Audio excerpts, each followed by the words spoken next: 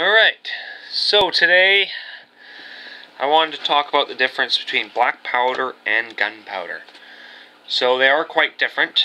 You've got smokeless, I think this is imported military round, or imperial military round, one or the other. But IMR, that's gunpowder, smokeless powder, as you can see. And here we have the real coax black powder.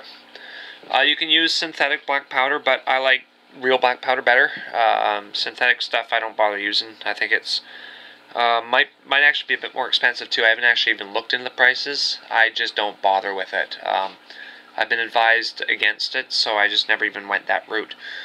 So I've got some shell casings here just to show you that either one of these can be used for reloading.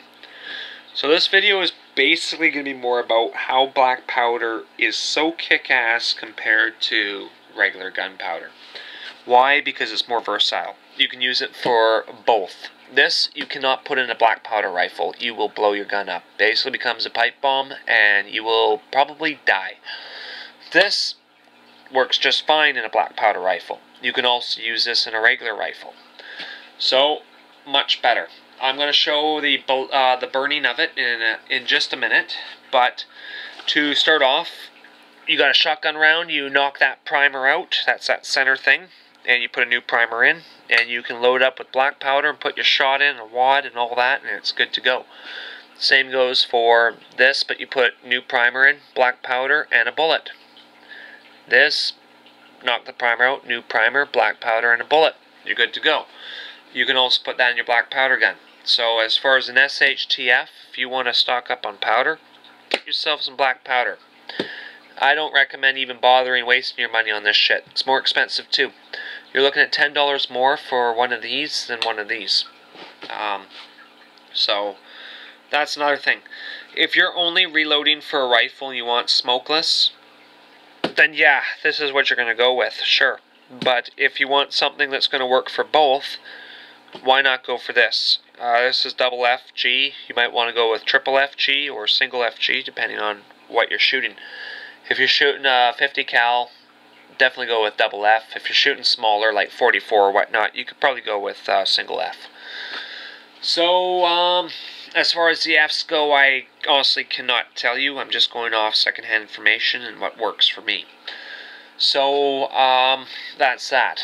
But trust me, the black powder, you can use in both. So that's what I like about it. Now, black powder is going to be a little bit more corrosive than this stuff, so there are some downsides to black powder, of course. But what I'm going to show you is how they burn. So we go for the stick powder. This is the military rounds stick powder. We're not going to need very much at all, because I'm just going to show you a demonstration.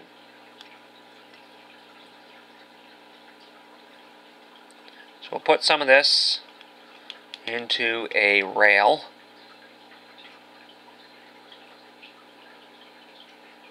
And I'll show you when I burn this what happens.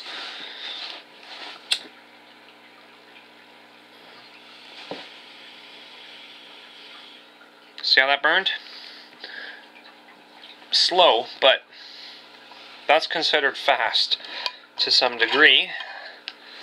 So I'm going to try and match that amount with black powder.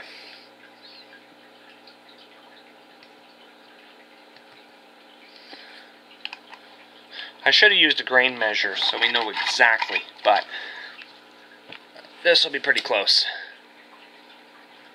Woo! There you go. That was like a flash. Kaboof!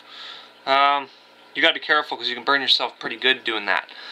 So there you go, that is the difference. The black powder, it smells like eggs when it burns.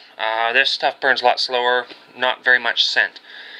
So there you go, this is a slower burning powder, that's the faster burning powder. Black powder goes boom, almost like a flash. And the gunpowder is more slow burning, kind of very controlled. But they both work just fine, and you'll probably get more boom with a black powder inside one of these charges anyway than you do with your gunpowder.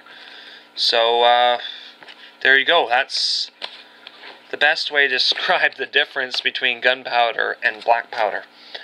I actually somewhat burnt myself with that. I just took a little piece of skin off right there with the black powder. So, like I said, it can be quite dangerous.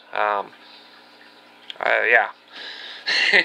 So, there's the two different score marks. This one here was the gunpowder, stick powder. You can see it's sort of stuck to it.